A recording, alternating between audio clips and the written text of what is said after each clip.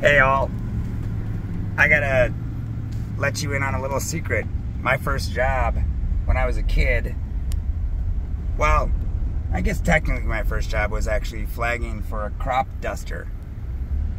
For those of you that don't know what a crop duster is, they're crazy pilots that fly these badass planes with chemicals, full of chemicals. Birdie, you know what a crop duster is, right? Totally dust.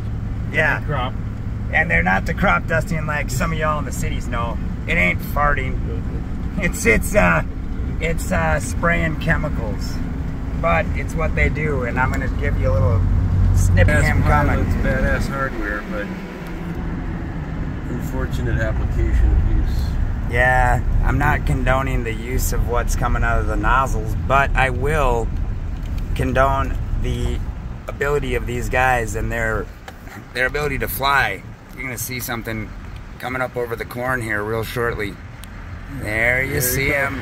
Oh, they're up and over the grove. There he is. And now he's gonna dip down and drop the spray down on the corn here. This is Yui, and then whip a Yui and come back. So I'll try to follow him as he flies around.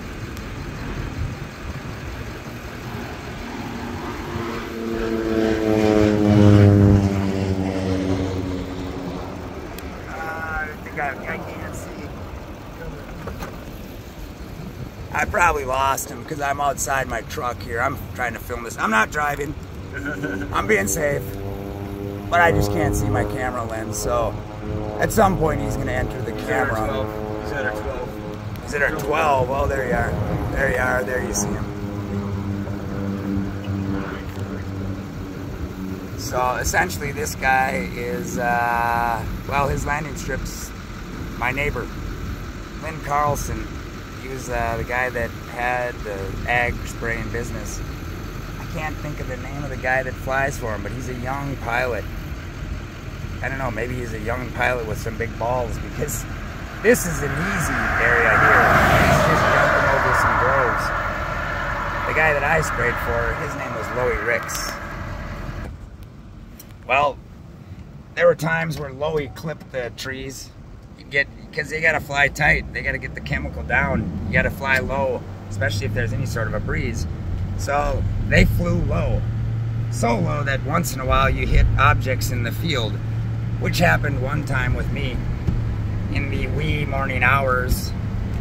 You were an object in the field? I was not the object that got hit. Okay. Yeah, I was not the object that got hit. I was nearly the object that got hit.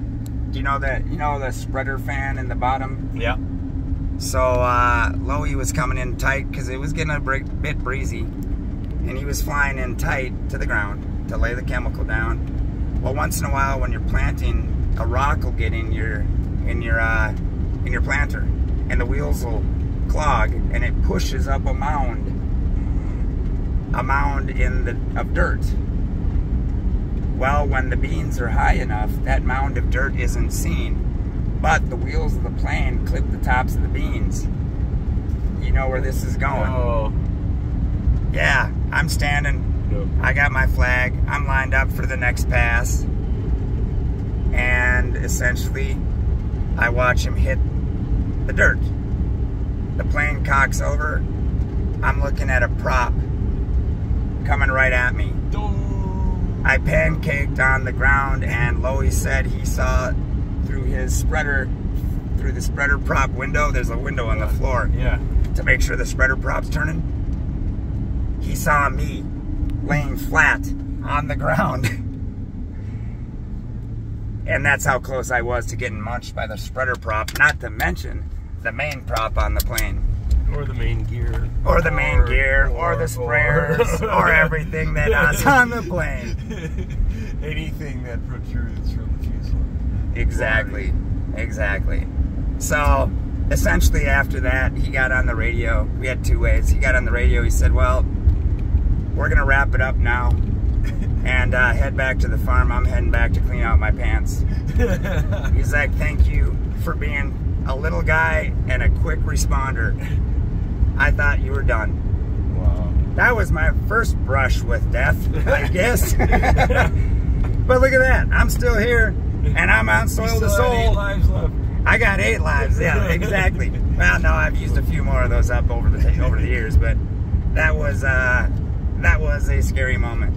And there's a little nugget, a little bit of the farm life. So now you learned what crop dusting really means, and it does smell, but a whole different smell. You don't want to breathe this.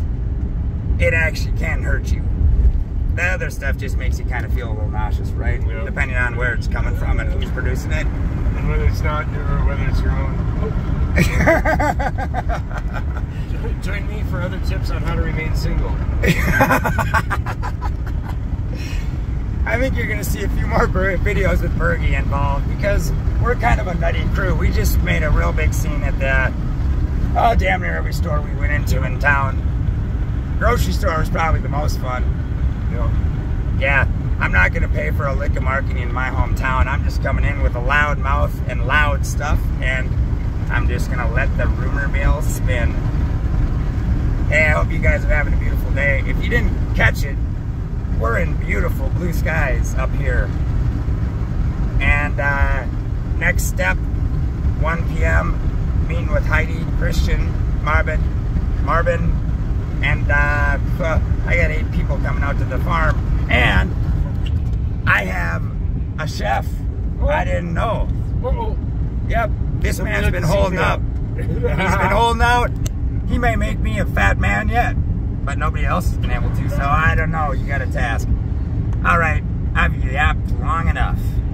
This is Brian Horst from Soil to Soul, here with my buddy, sound guru, master of ceremonies, Thomas Bergen. Sometimes. Peace out, y'all.